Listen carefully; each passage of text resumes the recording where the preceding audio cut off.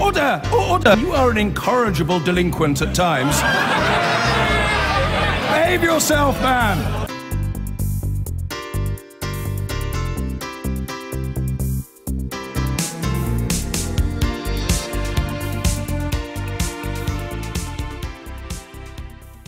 Virtual reality isn't just about games and entertainment, it's becoming a positive tool in real life. The technology is being pioneered to help amputees to cope with the next generation of prosthetic limbs. As our technology reporter, Jeff White, explains. No way!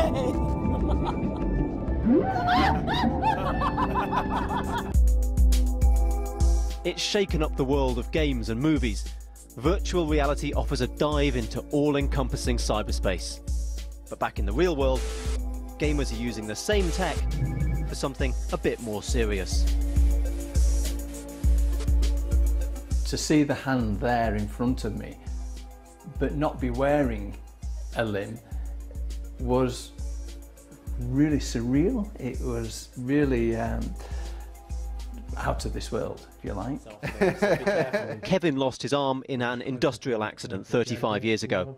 Now he's helping develop a unique project. So you don't want to put the lid back on the pot? A kind of try-before-you-buy scheme for artificial limbs. By contracting the muscles, as I normally would do when I'm wearing the normal limb, I was opening and closing the hand and able to move items from one location to another. Those reflexes enable Kevin to make his electronic limb work. It's a vital decider in whether an amputee's suitable for an expensive prosthetic. But up until now, testing for those reflexes took time and wasn't as fun as VR. We're talking about a 3-day course to actually go and learn how to use the opening and closing of the hand. And you would be moving shapes, opening doors, making sure that they're making sure that you're capable of using it, and then you're sent away to fend for yourself. So, do you want to go for that Coke can? That training is even harder if you've never had a limb. Imagine that for a congenital amputee, they may have never had an arm. So, what are those muscles? So, like, it's very abstract at the moment. It's like imagine grabbing an apple. If you've never done it before, I can imagine it's very difficult to understand what to do. Ivan's tech could not only speed up the testing, but also train amputees to use the new limb. It's proving a hit with patients.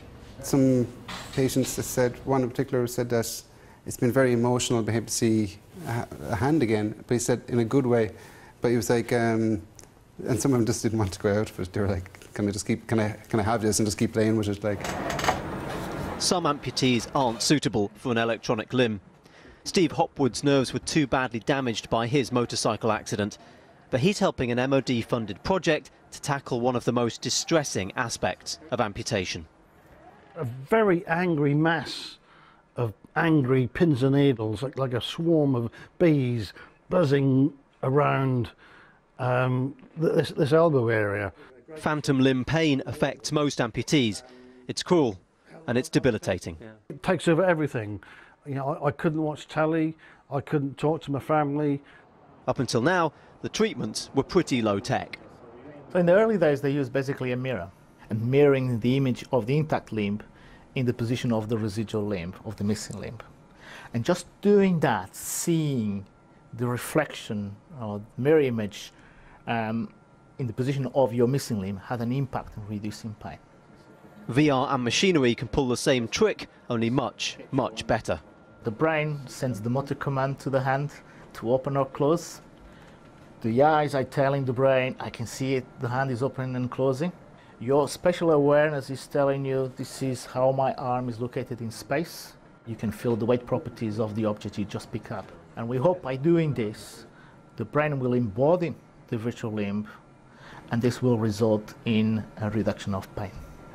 This project with Middlesex University could help thousands reconnect with a lost part of themselves.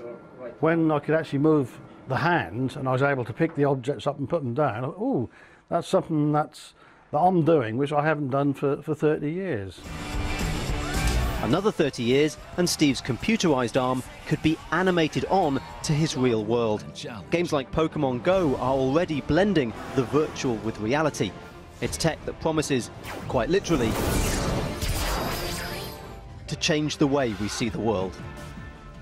Jeff White reporting. I've been getting away with it all